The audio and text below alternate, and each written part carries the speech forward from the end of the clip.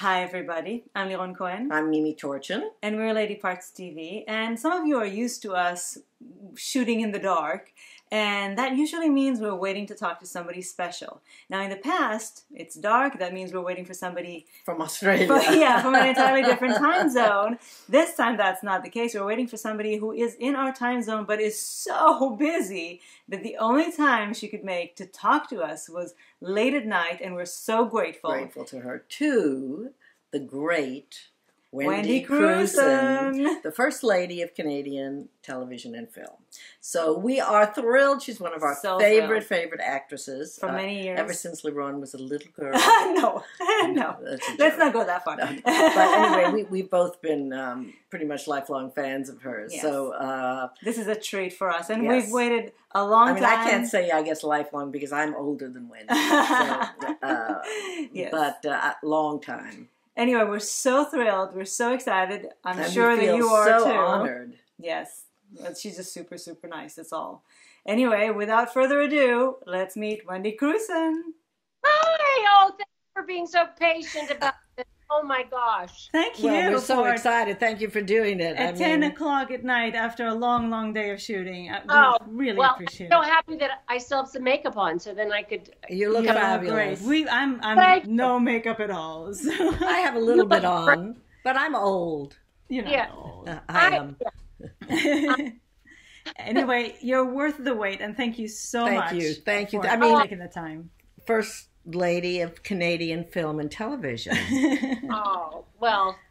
Worth the wait. I'm sure you've been referred to that way before. That's very kind. That's very... No, you've earned it. You work hard. I was wondering, since you all are still connected to the Queen, can you be made a dame? Hey, there ain't nothing like a dame. There ain't nothing like, except for a broad. But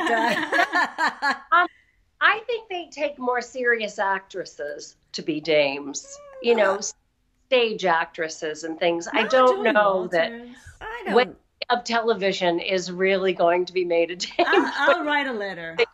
I would vote for you. Oh. If I were queen, you would be a dame instead of just a broad.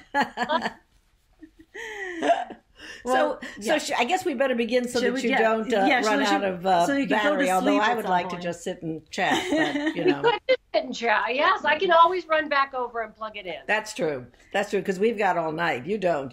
But you do have tomorrow off, don't you? I do have tomorrow off. I've got all evening. Okay, thank you. You're so kind to do this. Of course. Oh, you are. So? So first of all, where are you? I'm just curious. You're in a hotel, so that means you're not at home. No, I'm not at home. I'm in North Bay, Ontario, which is a remote community up on Lake Nipissing. And it's quite beautiful, I have to say. It's up kind of in the Canadian Shield. So we have all that wonderful granite and the big pine trees everywhere and beautiful sunsets and huge skies. It's really nice. Lots of bugs. No. Well, of the lethal kind or just the annoying kind? No, they're just annoying. Okay. And there's a lot of them. So you're shooting on location? Yes. What can you tell us what this project is? Yes, I am shooting a new Hallmark series. Oh, we've heard about we've heard about this. Tell us more. Yes. And it's called When Hope Calls. And it's set in 1916 in a small frontier town. But I have a great part. I'm a widow who's a rancher. Oh, I love it. Yes, and so she gallops in, so I get to be the cowboy. Oh, my fantasy. Oh, yeah, of course you know how to ride horses. Yes. I've seen you ride horses before. No? I'd forgotten completely Due how to south, I remember that. That's right. Oh, my gosh, you're so good. Yeah. She is. But I've had to learn all over again, and it's much harder this time around. And it hurts the next day, doesn't it? It hurts. It does. I'm a Texan. I've been in New York for 50 years, but I do remember the pain the next day of horseback riding. The next day. But the costume. But it looks great. Did we see a picture? I think yes, we did. She looked very, very good with that hat, that Western drag. Oh, I love that. It's the best wardrobe ever. Really, I adore wardrobe because you just go in and you put this on and suddenly there's the character. You don't even have to do. There she is in all her glory. You know, I'm sure that's true. That's for sort Frankie of Olivier. Drake, too. Olivier, that was sort of his approach, as I recall from hearing interviews with him. That once he had his costume on and his makeup, there it was. There it was. Exactly. I completely agree. So we had a very talented wardrobe designer, Stephen Wright, who said, "I'm going to dress you." He said, "You're in riding pants, all in frock coats, and the big vest, and it's so powerful." Oh, it is, and it's sexy too. And all the other girls are in their corsets and their, and I'm striding in my riding pants and my knee-high boots. Fantastic! I bet, love that. I bet the costumes on Frankie Drake are fun too. Oh, they are so good, and they're beautiful too. Little hats and and just the costumes are gorgeous. That costume designer is sensational. You look so beautiful on that show. Oh, thank you. Well, I'll tell you, I said so. They flow. I love them. I love fashion. So it's, yeah. I do too. Just love it. It's so much fun. Now, we know better than to think you're only working on 2 things right now. You're usually working on about 10 at the same time. So what else are you working on? Well, only 2 right now. They're both series. So for the summer, I'm shooting the 2 series. So I fly back and forth to shoot one and the other. And, so that has been enough because even though I've spent a lot of years sort of working back to back, these days I'm thinking there's nothing wrong with taking some time off. Good girl. Traveling, well, spending with kids. Yeah, and that's good because we hear that. I mean, you've said before anyway, from research that I've done, that no matter how long you've been in this industry and how established an actress you are, you still are very hard on yourself. You're still, endlessly critical of yourself and insecure. Why? Why?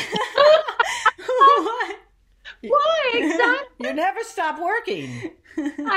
There's something about it that every time you think, that was my last job. They found me out. Now they know I can't act. It's all a big game. It's all smoke and mirrors. I can't do it, and that'll be the end. So there's constantly, I don't know what that is, but there's always that fear. And Julie, my partner, always turns and says, history shows that you will get another job. Or several. Or several. Or wherever it is that you hold all of your many awards, that should, when you need a confidence boost, just look at that. I think all actors, most actors feel that way because of all those years of struggle, although I don't know how much you struggled before you hit because you've been working steadily a long time. Yeah, I have. I didn't feel like I struggled long. It didn't feel like a struggle anyway. It felt like fun and exciting and, So even waitressing while I was, auditioning was always a blast. I loved it. So I never felt like it was a struggle. It was always pure pleasure. Well, that's a great attitude. That means you're really in the right profession. Yeah. And so if you do feel those insecurities all the time, how do you do it? Because it sure doesn't show. I'm so glad because it all comes out before, and on the day I just have to remember, just say your line and hit your mark.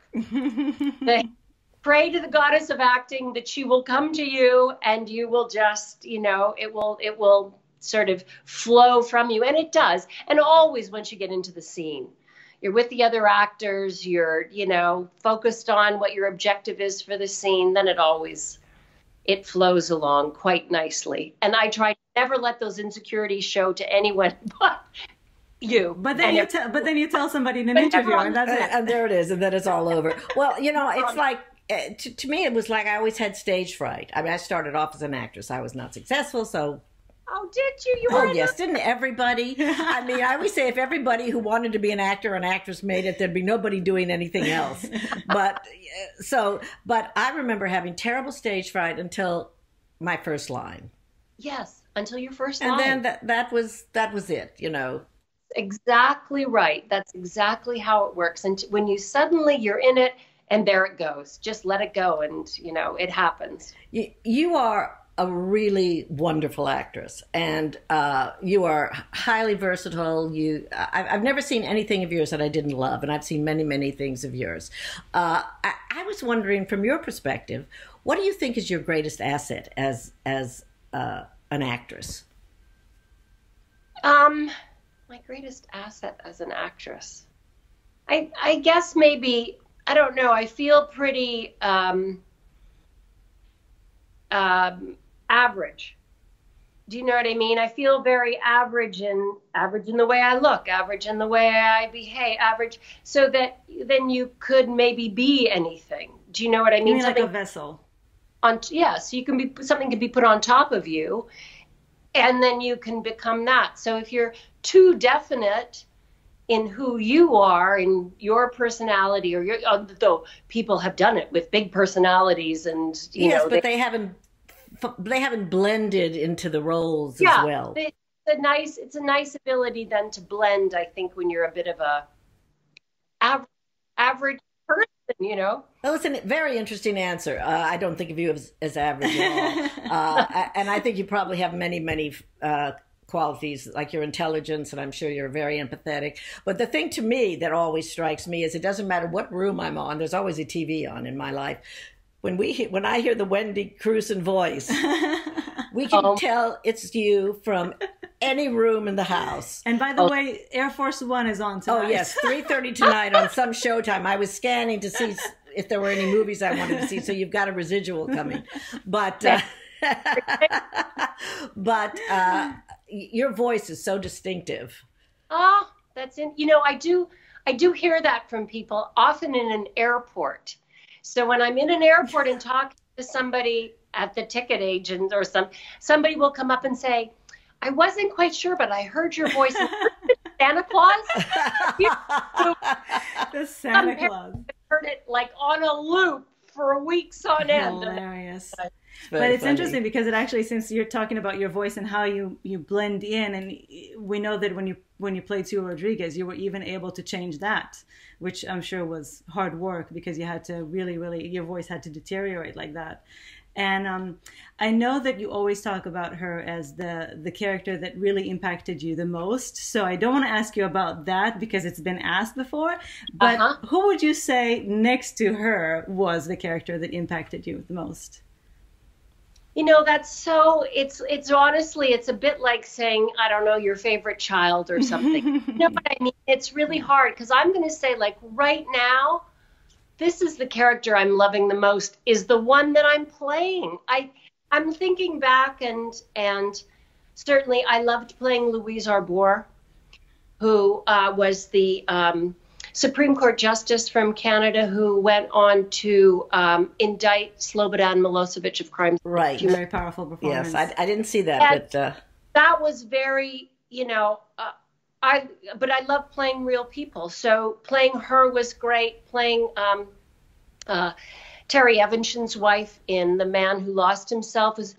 I love playing real women that are, you know, that exploration to me is always the most fun. So the fictional characters are fun in their own. They all have their own thing. You get to be on a plane with Harrison Ford, you know, doing what.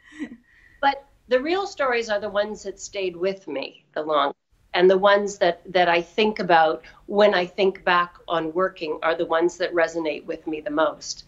And I got to give Louise Arbour her star on the Walk of Fame. Wow. She asked to present to her, which was thrilling just to be that close to somebody who is in fact really smart and making changes in the world that are really important and who is truly courageous. That's thrilling. That's the best. It's so interesting because I would think, not that I would know, but I would think that playing a real person would present its own challenges because you're always worried about doing them justice, especially if they're still alive and can see the performance. And you say that that's what you prefer. You prefer playing real people. So how does that work for you? And how is it different from playing a fictional character, and how you prepare and how you feel about it?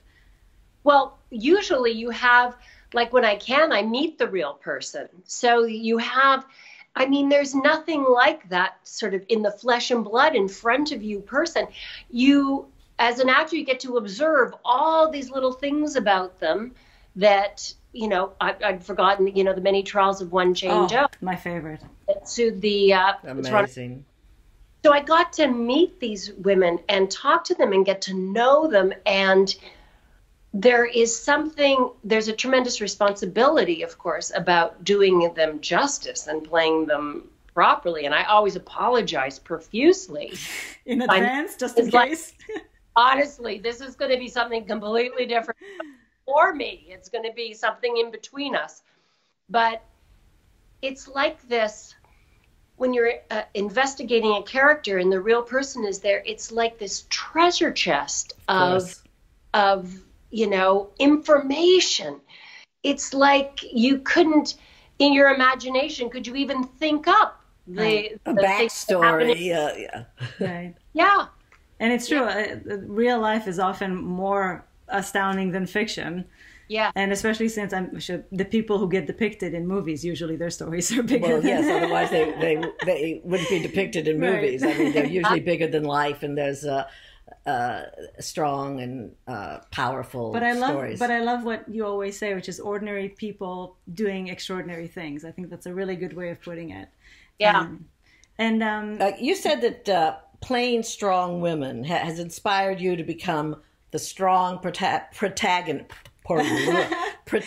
in your own life. I just ruined it, I know. Oh, well. Can you explain that to us a little bit more? Well, I think that in the exploration of those women, in just getting to know them in the way that I did, in seeing the journeys that they went through, you realize that we all start in that same uncertain place, and that these women, the extraordinary things they did, really illuminated to me my own courage or my own ability to step outside of who I thought I was, or my limitations, to push beyond that, to know that I was actually capable of much more than I had ever expected of myself.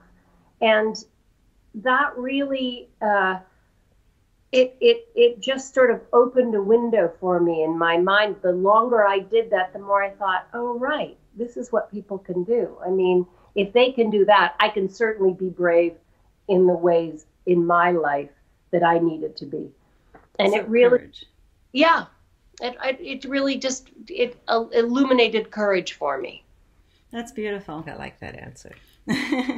And I think as a segue, yeah. Well, since we're talking about courage, and I think you've talked about it in that context before, so it's not a surprise. But you might know that we have a big following. Much of our following is gay women, or right. What I especially love is a lot of women find us in that stage in their lives when they're actually questioning their sexuality, their identity, their choices in their lives. And I love getting those emails, especially because they oftentimes tell us that, seeing us as confident gay women makes them feel empowered and more, able to be more courageous about who they are and the truth of who they are. And you said before in interviews, and then you haven't been asked a lot about that, but we're going to ask you a lot. We're going to ask. I mean, if not us, who? Exactly. You said that it was important to you to come out publicly because you wanted kids to see that it gets better. But from your experience, you know that women well into, their 30s, 40s, 50s also need to hear that and see that. And so can you tell us about the process of what it was like for you to make the decision to come out, both to yourself, to the public, whatever you'd like to share with us? To the world, yeah. Yeah, well, I mean, it was how would I put it? It was, coming out was something, first of all, it was a voice inside me that had always been there. It wasn't like, what? It usually is. Yes, I understand that. Suddenly got whammed in the head, and I thought, it was always a voice in me that amplified over the years. So by the time, I had gone through a divorce, and I was looking at my life in this sort of struggle that I felt I was in, it was like a moment suddenly clued into me, like, oh, wait a minute. I don't have to try and repeat a sort of marriage with a man, and I don't have to look for that. I can be something now completely different and much more true to who I was at that point. So I really found that with the help of my therapist, of course, that. Thank you. Thank you, thank you. Yes, we'll write thank you letters to the therapist later. I really found that it was something that I had to do. It suddenly became urgent that it had to happen, not because there was someone in my life that I needed to now, be out with or open with, but because I wanted that in my life. I wanted a relationship, and I couldn't have something that would be a secret to my children, to my family, to the industry. Like, oh, what if somebody outs you and you're, what if you're found out and somebody's, that you would live under any kind of fear for being who you are, felt to me so unnatural, and pointed out to me by my therapist, who said to me, if that's the relationship you want in your life, then you have to make that room for it. You have to be brave enough to create the space that could happen in your life, which was this revelation to me that I had to, in fact, make the passage for that available in my life, and really sort of open my heart to it and the hearts of those around me. And I have to say, it was not hard with my family. My children were like remarkable, both of them so accepting and loving about it. There was no great histrionics like, well, what about me? None of that. Right. They were so just happy that I had found this in myself and was willing to sort of share it with them, and that I would have a relationship, they were both really just remarkable. My daughter, who of course was in first year university, and I knew she would be loving about it. I just, you have that relationship with your daughter, and I knew she would be understanding. But my son, in an all-boys school in grade 11, I was not so sure how that was going to go down, and it was really hard to tell him. And he was very sort of like, well, okay. No big deal. Like, yeah, all right. Okay, well, sure. Whatever. And then he comes back in my room and he knocks on my door, and I'd been divorced for quite a while at this time. My husband had moved back to New York, and he said, like, because my dad moved to New York and my mom's gay, could I get a car? Very clever boy. You raised them well. That's that. But Go have some ice cream. That's great. Yeah, exactly. So it was, that, and my mother and my siblings, and, it was, everybody has been really good about it. That's wonderful. And it hasn't affected your career in any way, has it? No. And as a matter of fact, didn't even make a dent in anybody even thinking about it. The same parts came my way, more parts, all parts. Do I play them a little differently? Possibly. All of my characters now are secretly gay. Shh, we won't tell anyone. I have to make a meme out of that one. It's just possible. I'm just saying, you're not questioning their sexuality, just a little bit, because that may be the most interesting thing about me. Right? Is the fact that I'm gay. So I just mix that in with everything. That's a great idea, because we always think every female character we watch is probably gay. Or at least should be. Or should be. Should be gay. Be happier if they were gay. Oh yeah. You know it. You played gay characters, both long before you came out and right before you came out. Some of our favorite movies. Yes, I have to admit to. Yes, she has a confession to make. Yes, to loving Mercy a little bit more than she should. Yeah. I know it's not one of your great oeuvres, but not the movie, but the scene. That dressing room scene. That dressing room scene. That was a hot scene, wasn't it? It was one of the hottest. Yes, it was. Yeah. And that's especially when we said Wendy should be gay. I might have said the same thing. Well, actually, That's exactly what we're asking. Did you ever? I mean, it was an interesting kind of progression, because it started with Better Than Chocolate, when you were the mother and you were, oh my God, my daughters, and then the second where you were kind of, curious, and Peter Wilson helped you Very along. curious. And then in An Unexpected Love, you played this very confident gay woman who had to help a baby lesbian along her path. Right. So you actually, in your movies, you also had this kind of interesting process. Interesting process, exactly. But I do believe something. I believe that our creativity flows to us in ways that we need it. Mm-hmm. Does that make sense? It does. So It totally makes sense. that these things come to your life because I needed to hear this and see this. And so these things that, from Better Than Chocolate and Unexpected, these things came into my life because they were steps I needed to take along the way. And fortunately for me, I was able to say yes to them. You said that those roles came to you when you needed those roles to kind of move you along the process. And I was just wondering if at the time when it was happening, if you were conscious of it, if you were kind of thinking to yourself, if you were moving along and actually realizing what's going on, or if you were oblivious. No. I was what was going on for sure. It sort of felt like suddenly I was in this pool that I was like, oh, right. This is nice over here. Yes. Maybe, but I think because I was married and had 2 children, I didn't see any way that would ever, do you know what I mean? Yes. It didn't seem possible or probable that would ever happen.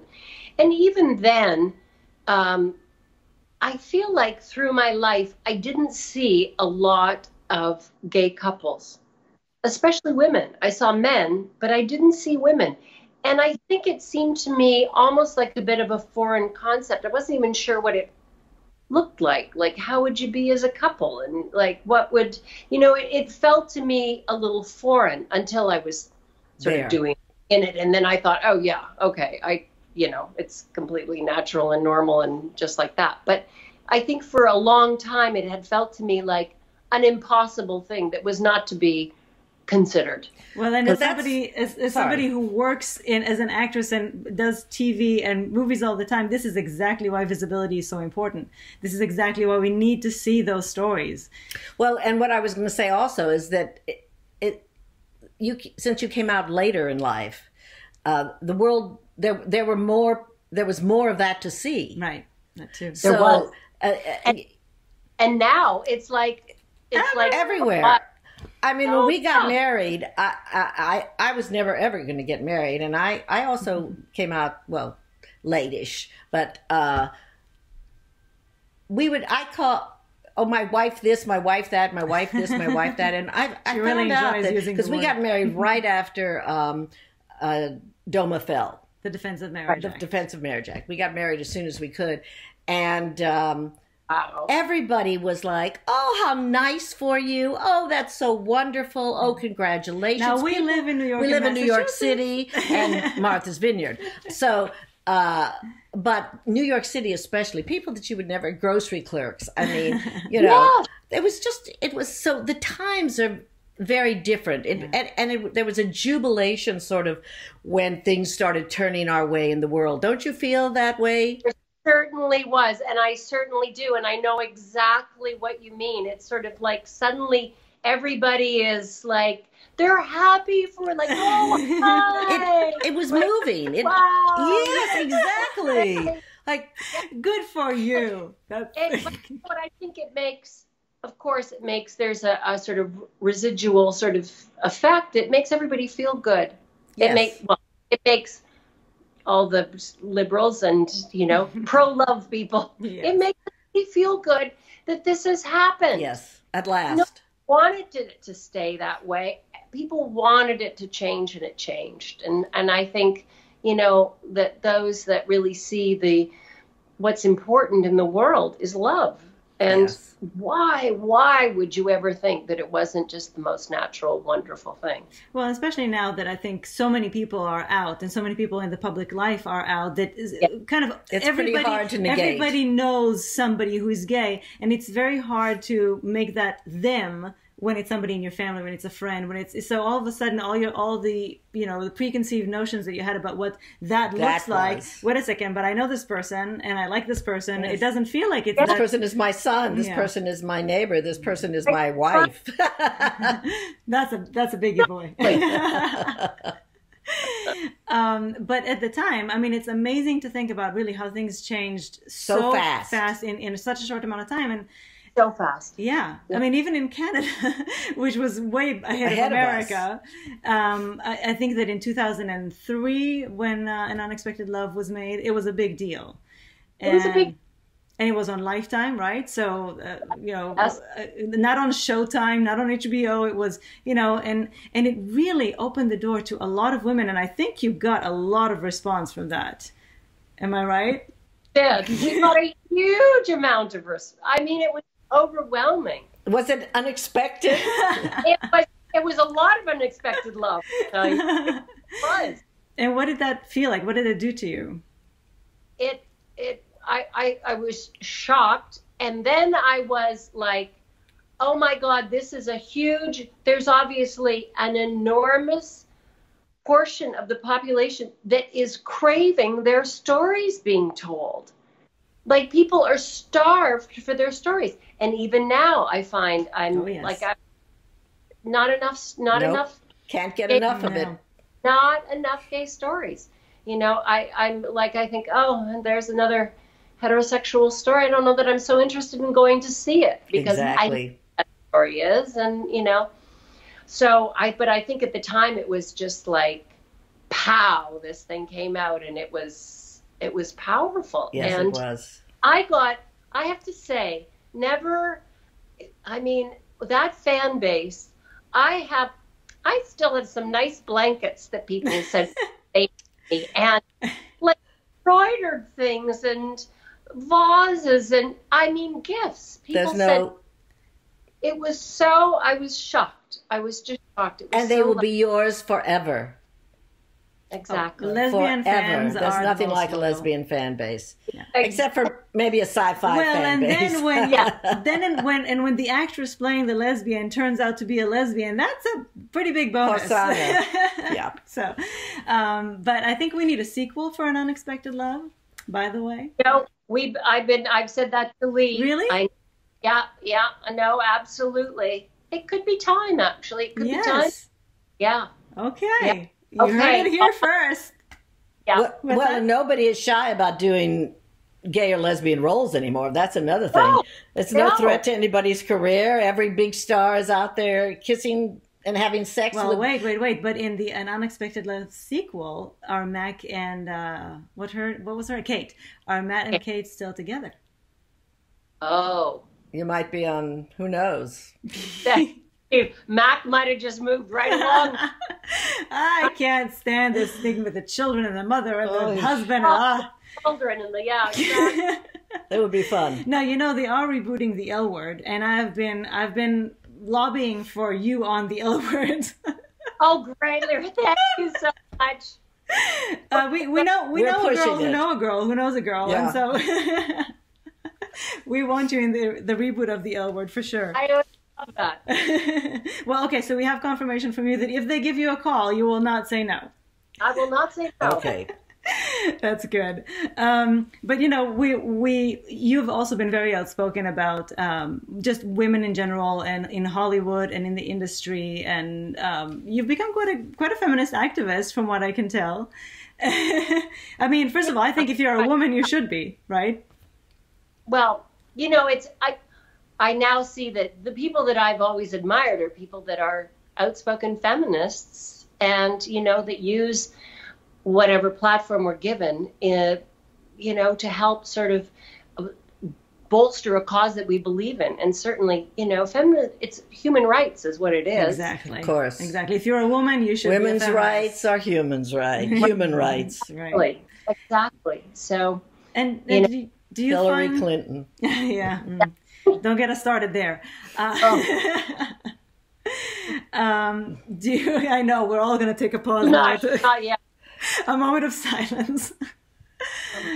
And you are moving on. Well, you are. I love that you're outspoken about everything now. I love that, and you have Twitter, which is a great tool, right? To just say everything that you want to say and put out there, and use your platform to really speak out and for things.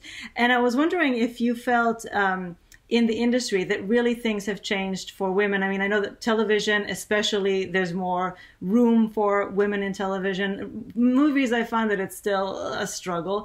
But are they just, so women of a certain age, let's say, and when I say of a certain age, I hate using that line, because it's basically over 40. Is there really a change in the kind of roles that you're seeing, or is it really mostly women now playing mothers and grandmothers rather than girlfriends and wives? That's interesting. I think there are more parts. I think broadcasters have gotten wise to the fact that the audience is female.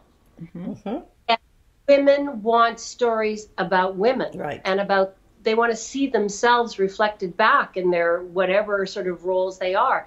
So I do find that more and more shows, I think, have female leads. The women sort of take the leads, and the men can be the boyfriends and husbands. It's true.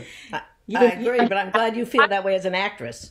Yes, I do feel that there are a lot more shows. Now, maybe I'm not watching those other shows or auditioning for those other shows. I am watching the shows that have strong female leads. So I feel like, to me, there feels like a great wealth of new shows that are female-centric. And you know what annoys me, though, that, and this is the proof of how more evolved women are, that you're saying women want to see their own stories. Women have watched men's stories for, just much like gay people have watched straight people's stories for years and years. We were still able to relate. Yes. We were able to enjoy. Why should movies and TV shows about women be for women? Why can't men enjoy them too? And I think they do. I think they do. I don't think filmmakers for a long time gave men credit. Now I could be wrong. Maybe they were just oafs and just wanted to see, I mean, but I mean, these movies and TV shows that are having, making lots of money and that are female led, it can't just be women. We're only half the population. Exactly. But I think also that when, couples go to decide what to watch now, women get a say. Absolutely. There's stuff that women want to watch. And so, when you've got something on, even like Fleabag. Have you seen Fleabag yet? Well, we watched one episode. It's a little too straight for us. But, anyway, Kristen Scott Thomas I wanted to see. Yeah, she's very good. Yeah. Yes, she is. And she's written all of these. And she also Killing Eve. Killing Eve, yes. We love. She's a very, very clever girl. She's a very clever girl. So even though she's straight, I can watch it because I am so taken with how clever she is and how she does that. The women don't have to be gay. It just has to be women. No, it was women. The first season just was really straight to me, so I stopped after the second episode. But that just doesn't bother me. Much. Yeah. Stay with it. Yes. I'm a gold star lesbian. I'm a little tender, but a lot of people. But I did see a retweet about Gentleman Jack. So you're a fan? Oh my God. Love Gentleman Jack. Everybody's a fan of Gentleman Jack. Everybody it's so brilliant, and Saran is so amazing. So good. So good. I was thrilled with it. Yes. Just thrilled. Oh, it's gold. Sounds right. She's so clever. I love it. Oh, Sally is just a genius. Yeah. She really and is. actually the detail which you were in was based on Scott and Bailey, which you also wrote. That's and right. Saran was also in it. The detail was based on Scott and Bailey. Yeah. And we had a little glimmer of a hope there with Fiona maybe being gay, but then they canceled the show. And we had no chance, but she was. So there we go, lady. There you go. No. Well, because Amelia Bullmore's character was yes, gay. she was at least bisexual. Yeah. But it was a wonderful show. I was very, very sorry that they canceled it. Did you guys get any reasoning behind that? No. You get nothing at all. Just, I'm sorry that didn't work out. What? It did work out. It did work out. Yeah. Worked out for us. Yeah, That's a it was shame. a very good show. That's a real shame. But speaking of roles and whether, you seem to have roles coming your way all the time. But we do see, yeah, you do. You do. Okay. But we do see a lot of women, even, women as big as Nicole Kidman, Reese Witherspoon, who are producing their own material now because starting their own production companies. Yeah, because they want to have the roles that they want to play. They don't want to just be, kind of at the mercy of those. Sure. Does that interest you? Absolutely, and certainly that's something that I'm looking at. Really? I'd like to have been, at this point, I would like to be about 10 years younger. Do you know what I mean? Because I do know what you mean. I'm into that thing where, yeah, that looks so exciting. I really want to do that, except, oh. But you get to be your own boss then. Yes, but that endless energy Yeah. anymore. You know what I mean? You could have fooled us at, what time is it? The good thing for you, though, is that you don't have to produce your own work. You're still getting interesting work. You've always had interesting work.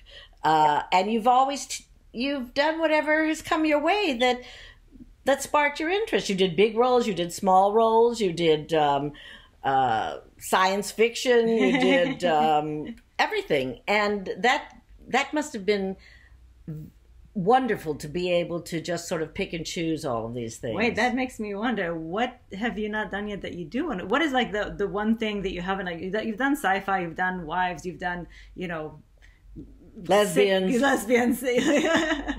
What is that one thing that you really want to do that you haven't done yet? If there is such a thing. You have 140 credits to your name? Yeah. So. You know what? It's so funny because you'd think that there would, but it doesn't take much to catch my interest. Fast character. Yeah. Honestly, I've taken jobs where there was like one scene, one line that I really liked. I've seen them all. I could do something with that, and then it's like a little thing opens up. There's something in a line or a description or something that suddenly is like this little portal that you go through, and suddenly that life sort of opens up, and I think, oh, that's an interesting life to look at. Oh, that would be fun to try. And then halfway through the movie, I'm like, okay, and I've tried it. And moving on. Next. Yes. But it's hard to say what I'm dying to do right now that I'm not doing. Yeah. I'm loving this job right now. It is so much fun. And, I'm sure I love playing now, like big matriarchs, women like I've always thought that the idea of being the head of a big family would be fun in that sort of way, almost like a soap, dare I say. Dare you say I'm Soap Opera Weekly founding editor-in-chief. You dare say it. There we go. Truly, it's all those human relationships that we all know that, that are so juicy. There's so much stuff to play in all of that. And I like that idea of, and a little bit in a way I'm kind of doing that right now, but I'd like, to be a bigger family and her to be, how they sort of battle how the matriarch can sort of, pull people up or push them aside or, there are a lot of shows like that now that are matriarchal shows. And, I think you'd be great. And I'm sure something, if not 3 or 4 of those things will come your way, because it's soaps, all of primetime TV now are soap operas. And they're going back to sort of like this Grand Hotel. Oh, yes. They're going back to the old-fashioned primetime soaps, and they're doing them, with the more finesse. And there's a lot of you'd be fabulous in that. That's great. Yeah, I really like that idea. I know what I don't want to do. I'm not really interested in doing more procedurals. So the idea of learning all that cop speak or that lawyer speak or that doctor speak. I tell you, ladies, I cannot. Learning those lines is so hard because it's like learning Japanese. You're just sort of it makes no sense. It's the technicality of it. And it's then just you have to learn how to do it really fast because, of course, everybody talks really, really fast, and it's going. And now I'm on set and I'm just like, oh no, this is going to be so hard. Did you just think about, because I know like we heard that the people of ER would like write their terms and stuff on patients' bodies. Oh yeah, no, we had everywhere. It was like I always wanted my character to wear glasses so I could actually see them on Saving Hope, where I had my lines. Oh yeah, fantastic. no, I much prefer real life stuff, like, talking to your son about taking over the ranch. I'm not my real life, but I imagine it. But yes, but it's somebody's real life, and yeah, exactly. And if God forbid the exact word doesn't come to you, you can ad-lib it because it's just English. Exactly. It's not Greek. It's not Latin. It's not English. And so I really, those kinds of roles, I'm sort of, and I'm also getting to the age where I'm not as sort of attractive to them for those kinds of roles. So I'm hoping that it becomes more kind of, more serious, meaty stuff rather than just somebody's girlfriend or somebody's wife or. Yeah.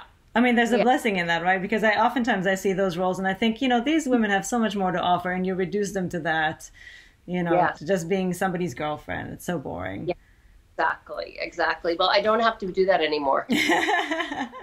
Well, our gain. Yeah.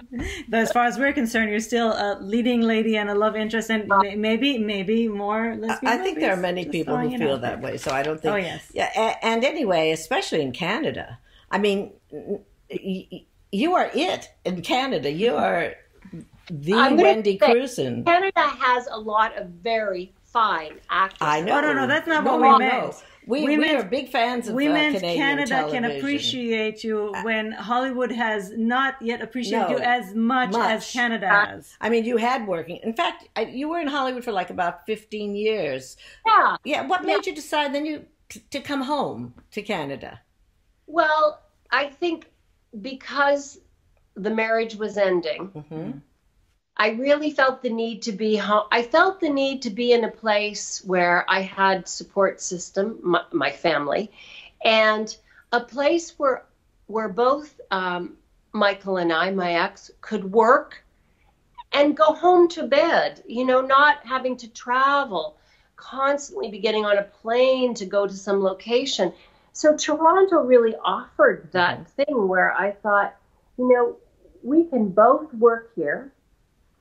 It's got a great industry.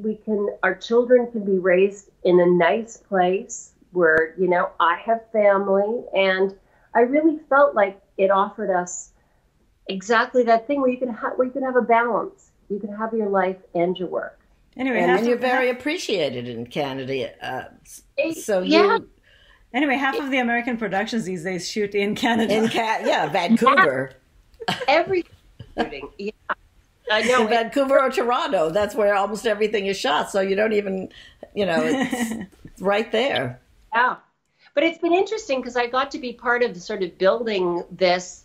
I got involved with the union, with the Actors Union, when I got up to Canada. And our union at the time had a fantastic executive director named Brian Topp, who really saw the industry was collapsing in Canada. So our studios were closing down, the equipment rentals were leaving, and he saw this sort of window of opportunity to pull together all the guilds and the unions and the producers and the production company, the studios, to form Film Ontario, which could go, rather than all these disparate groups going to the government asking for their specific asks, that we could go as one, as an industry, and ask for stable tax credits. Because once you have stable tax credits in place, it's a building block for your finances for your television show or movie. And that's what people are looking for. They need that one building block to then, get their loans from the bank and get all their hires done. And he was so clever in doing this because what he did was lay the foundation for what has become this huge industry now in Ontario. And so we still continue that work, making sure that we're part of Film Ontario and lobbying the government. But it has turned Toronto into a film center. And that's a remarkable thing. It's just remarkable. It is amazing. Almost nothing to having this enormous, vibrant industry. And everybody's working. And there are parts, and there are American parts to be had. That's fantastic, because also I know that you spoke about a law that was passed in the 90s about that didn't require networks to show Canadian productions on primetime. Has that changed? Because I know that was a very big blow to the industry. It was a huge blow, and it hasn't really changed. They still have no requirements. They do it. They put something on, but what has happened is CBC has really stepped up as our national broadcaster, and they are put on all Canadian dramas in prime time. So you get Schitt's Creek and Anne with an E and all these wonderful shows that have come out of CBC really being strong and strengthening. But the other networks still just simulcast American shows. They have an occasional Canadian show. They do American shows. You used to have a very vibrant industry. I mean, I worked as a temp when I was still trying to be an actress for the Film Board of Canada. And I know, isn't that hilarious? Yes. Oh a friend of mine worked there full time, and she got, I used to temp around when I wasn't acting, which was most of the time. And I spent a lot of time at the Film Board of Canada. And I was always very impressed by how much support the government, which is something that's so foreign to America. Support from the government on anything. No, not so much. Not anymore. We do get we get tremendous support from the government through telefilm. Absolutely, there's a lot of a tremendous amount of support, but it doesn't necessarily. You can't. The broadcasters are still going to do what they're going to do, but traditional television, that traditional model is dying anyway. So it's all over the top. Yeah. It's all streaming services. I mean, even the show Hallmark, the show that you're shooting now, the new show. Yeah, I mean, to us, it's actually a problem, because how many streaming services can you have? Pay for? Exactly, that is going to be an issue. But at least we get to pick and choose, and at least we get good, exceptional content. Yes. Content. I mean, talk about the golden age of television. It is, and we're at the point where we have too much to watch. Much television, and also we're movie addicts, so we're in front of screens. I know we are too. It's just but it's always thrilling to sit down anytime you want and there's put something on, to watch. There is something great that you can watch. Several things great you can watch. Yeah. And then there's binging, where you don't, you sit there and you watch 10 hours of TV. That is, you can't, yes. But you've said that it was important to you in terms of, you are very involved in the union, you are very involved in pushing for Canadian productions, and I think beyond, just getting work for Canadian actors, you said that it was important to you to tell Canadian stories, as opposed to American stories, that you get, imported to you. And I was wondering what you think or feel the differences between Canadian stories and American stories. Well, it's a completely different culture, even though we share so much. A language, our currencies are the same, that border. We share a tremendous amount, but we are a distinct and different society. And I noticed that when I moved down to the States, thinking, this is just going to be the same. And here I am. The longer I was in the U.S., the more Canadian I became, because I realized those things that aren't always popular in the U.S., which they consider almost socialist. You mean healthcare? Healthcare, and all those things. Yeah, that those were things that I didn't realize I held dear, but I do. Mm-hmm. It just causes, it's a different point of view of the world when you're not America. America is like this big, huge thing that hears American voices. It's just, and when you're outside of that, you have a very different worldview. And I like the different worldview. And I think Canadians are very funny. Tremendous amount of humor, and I think that I think it's important just for for everyone's perspective that these voices are heard and these stories are told. And you know, I've always wanted, I love seeing them. I love seeing our own stories. And I think other Canadians do too. So it's always been a fight to see. I think we like seeing them too. And in fact, we're all moving to Canada. Exactly. So. I was going to say. Come on up, ladies. I don't know. You've got my number now.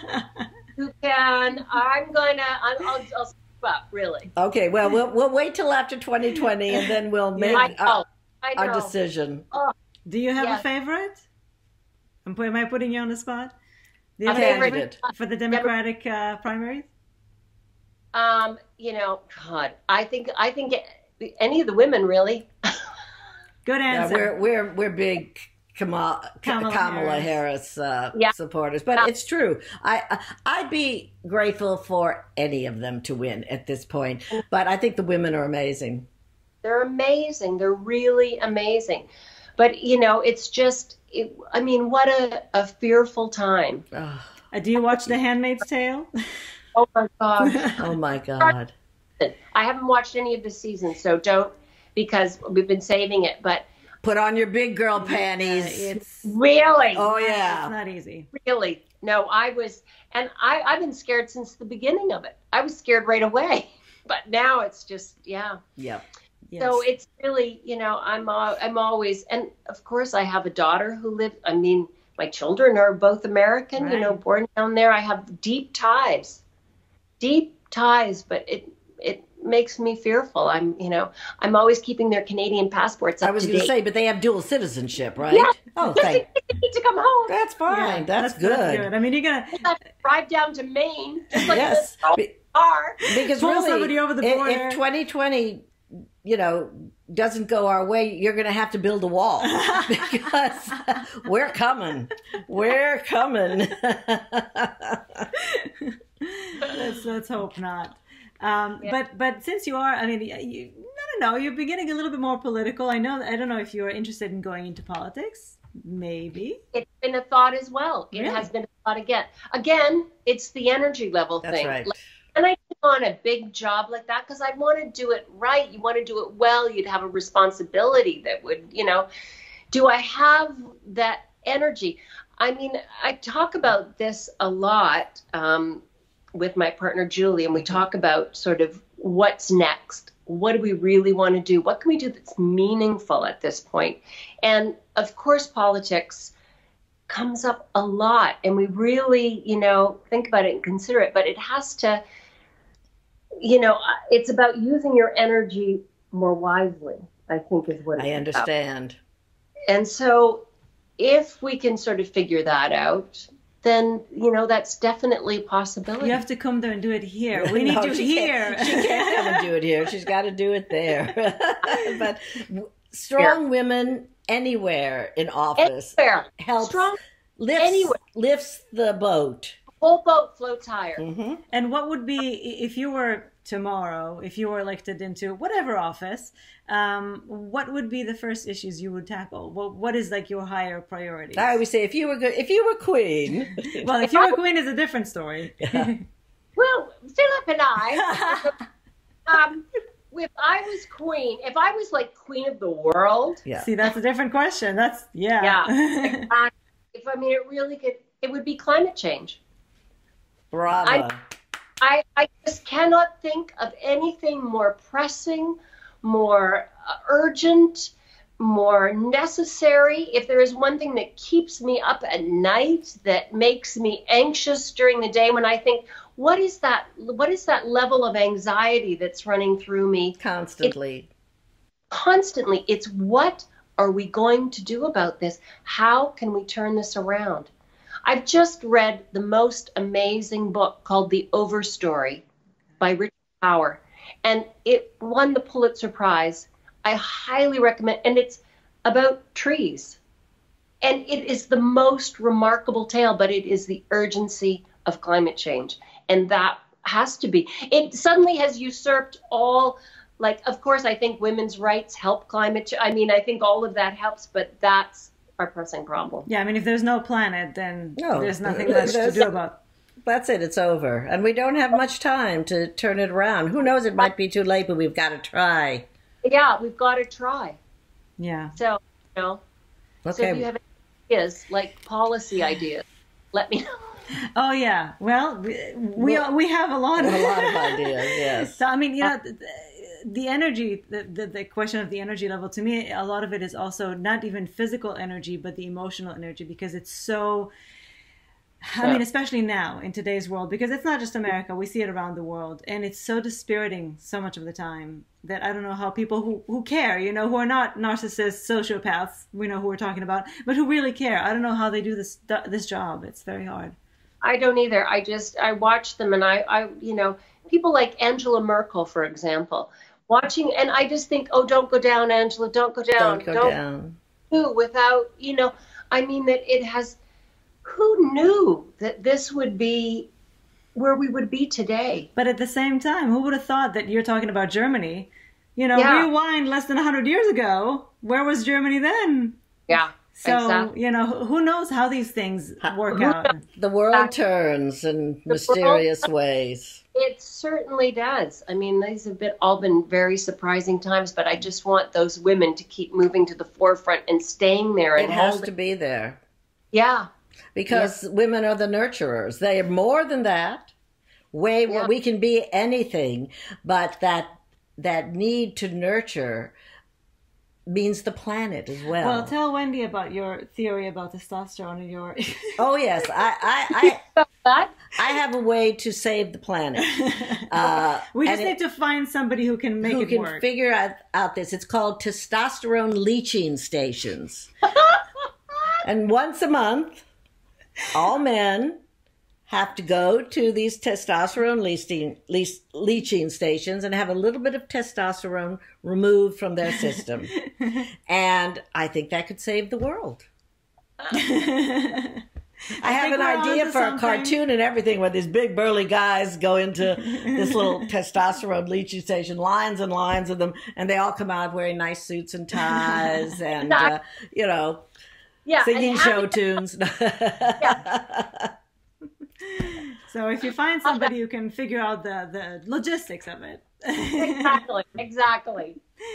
Okay, so now we're going to ask some fun questions. And then we're going to let you go to bed. Yes, I know you're tired. We could go on all night. It's fun. What is, and I know it's hard to ask, but what's your favorite character you've ever played? She said that. Well, no, that was the character that had most impact. Oh, right now. Okay. Right. Is it always right now, or is this specific one? No, it's always right now. Right now. Okay. That makes life easy. It sure does. You want to ask the next one? Yeah, I'm not going to ask this one. No, ask this one. Oh, yes, this is a good one. we're conferring.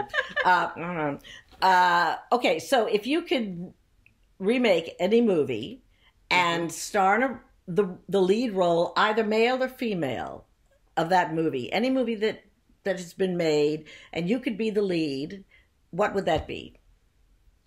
I would be Isaac Dinson in Meryl Streep played in Out of Africa. Wow. That's a wonderful choice. I went to Africa in 2016. Oh, you're thinking about Africa. I'm thinking about Meryl. Oh, she's thinking about Meryl. I'm thinking about Africa. But those together, yes, I just went to South Africa last year and took my mother, and it's the second time I've been, and I love it.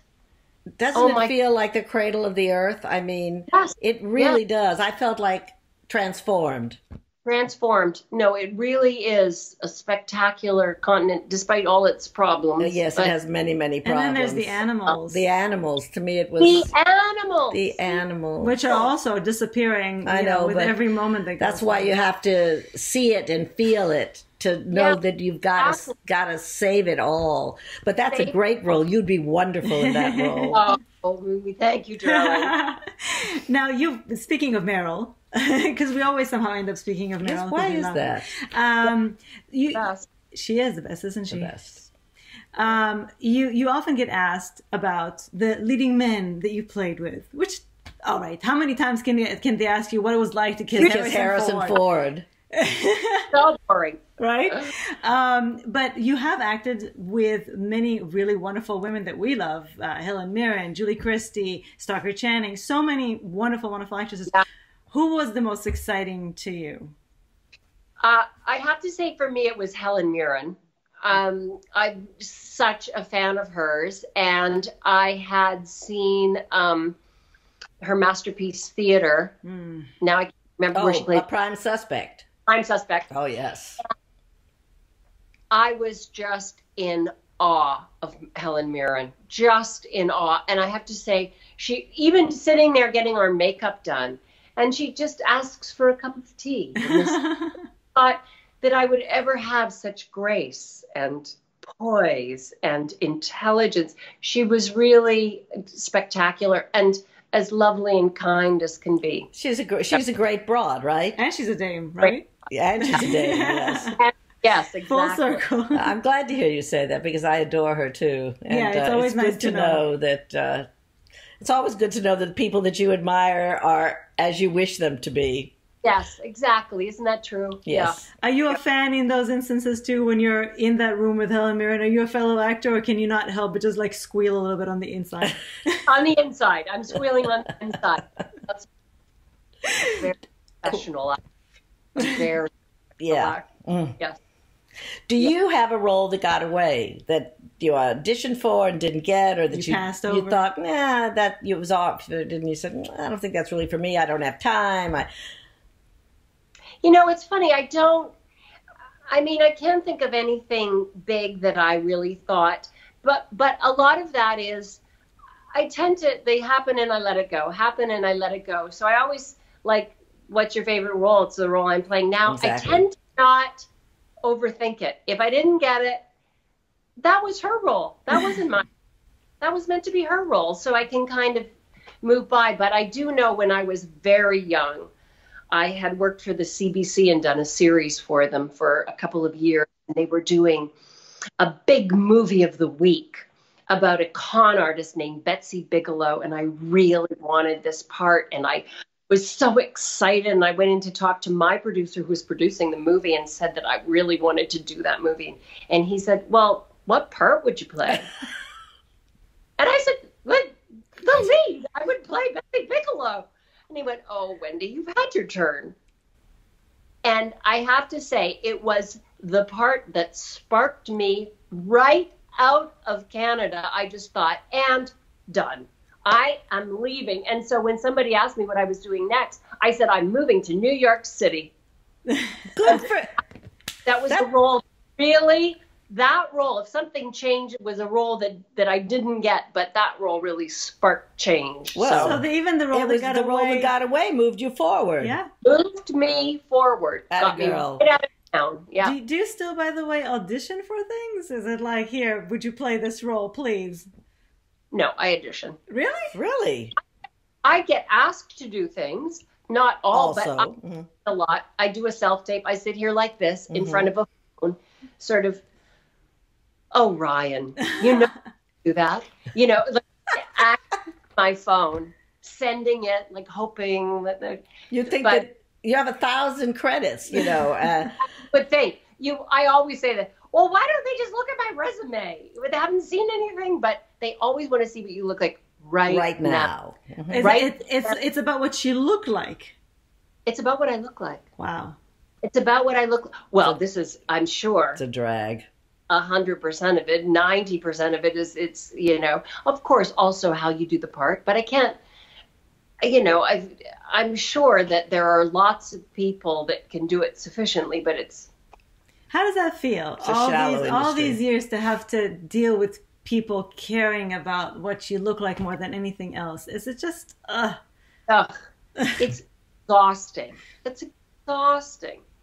It really, and before it was sort of, I don't know, when I was younger, I think it was easier. I don't remember it, you know. But no, maybe it was hard then too. Now when I think about it, there were lots of times they'd give you notes, things you'd be working on a set, you know, down in some American studio doing some series or whatever I was doing. And they'd come down, some producers, guys, always ponytails, you know, come down. Oh, hey, babe, how you doing? You know, yeah. You know, we want her sexier, right? Make her sexier. That was always a big note, sexier. Wow. Now when I think, I mean, you could never now. Oh no, they wouldn't dare. Well, But it was always, they were always trying to make you, they thought you were pretty, but they had to make you prettier. They had to make you Sexier. sexier. That's what they wanted to see. That's what they wanted to see. That's what they wanted to see. And that was always sort of the, that always hung over you. But luckily, I was never quite sexy enough that you could, I could that's play in those. your mind.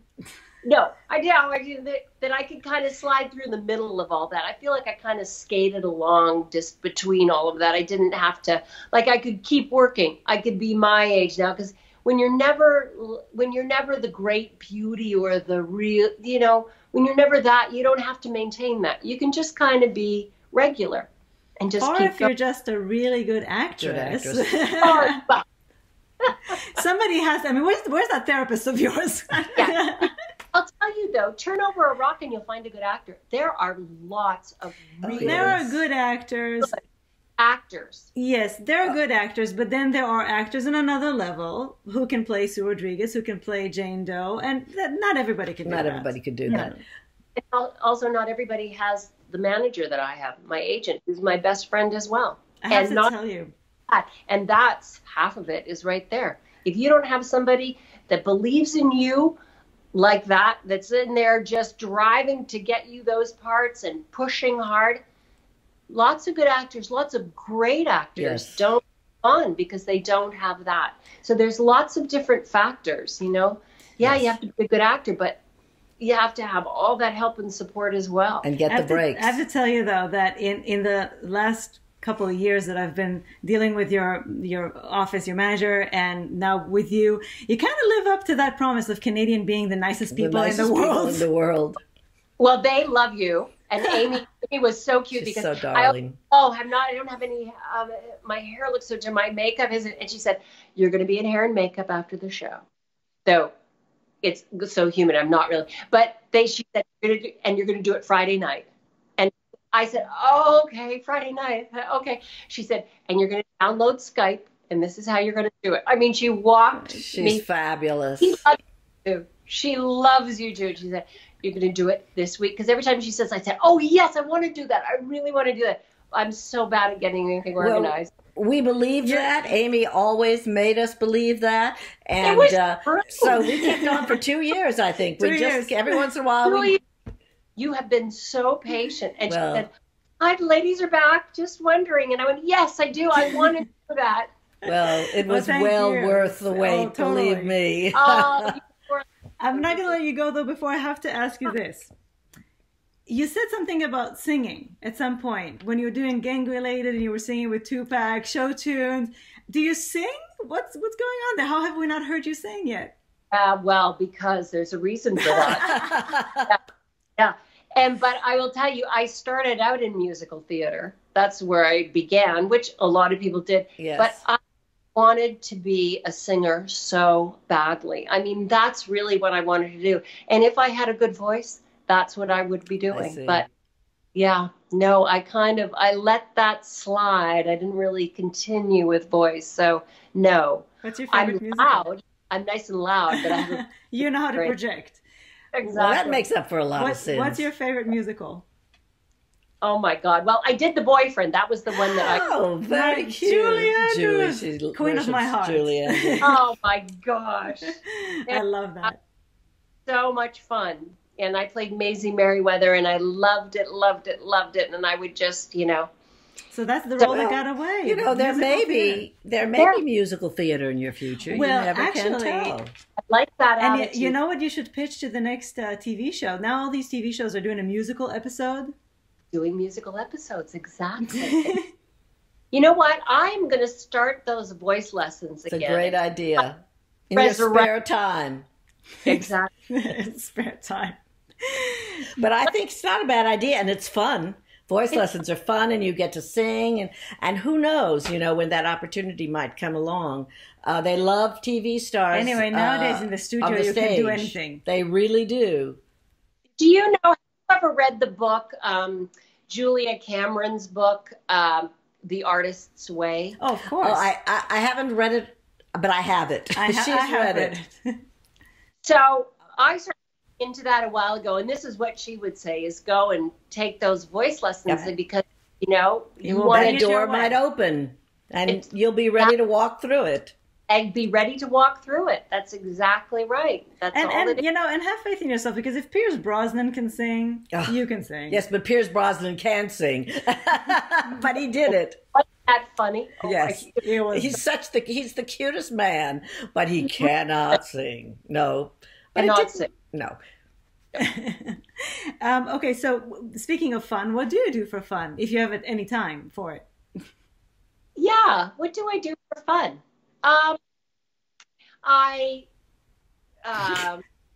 That's sad. It's sad. I watch TV shows. That's good. That's what we do. That's what we do. That's fun. Julie and I can go through a lot of shows. We love watching TV shows, going to movies. We like traveling. So we're doing some traveling, which is nice. I like going down and spending time with my daughter in Maine, Oh, is that where she is? That's great. Yeah. Nice and close to you. Yes. I like going up to my mom's at our cottage right now on Georgian Bay, and I love going up there. Lovely. I love nature. Mm-hmm. That's what I do for fun. I love being in nature, taking a walk in the woods, or that I love. Do you have pets? No, because it's hard. I'm at this stage now where I can have nothing that's depending on me. Yes. Well, you have a kind of a peripatetic life too, so. Exactly. Yeah. I get exactly. it. Yeah, you don't want to worry. I'm on my way. Well, we're surrounded by it too here, and this is where we come from, New York. It is so lovely. And we're in the woods. It's the perfect balance, because most of the time we live in a concrete jungle in New York City, so we get to come here and just kind of breathe some fresh air and watch the squirrels, feed the birds and the chipmunks. I think it's a perfect combination, the two. I think that's really a perfect. I love New York and I love being in the city, but to be able to escape like that, that's the perfect combo. It's the and best then you of miss all the possible theater worlds. and the culture and the excitement. We can't wait to get back when we get back, and we can't wait to come when it's time to come. And I've been doing it for 26 years now, 27 years.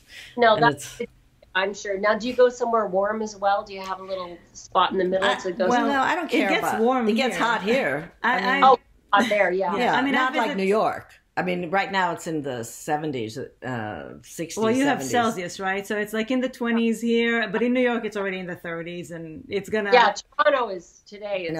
I know, you're having the same heat wave, I think, that... yeah. We're under the same bubble, heat bubble.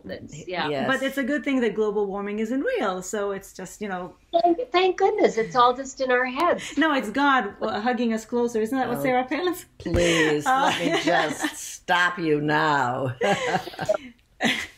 Now, since you love playing real people, who would be your dream role of a real person to play?